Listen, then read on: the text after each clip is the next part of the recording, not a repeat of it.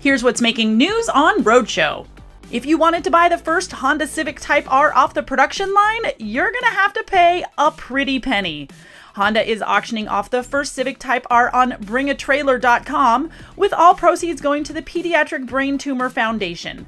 In less than 4 hours, the 306 horsepower hot hatch has already surpassed its alleged starting price of $34,000, and there's still a week of bidding left.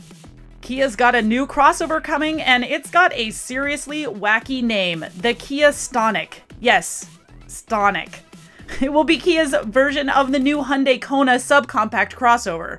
We've only seen these renderings so far, but it looks pretty beefy, although most of these elements aren't actually going to make it into production.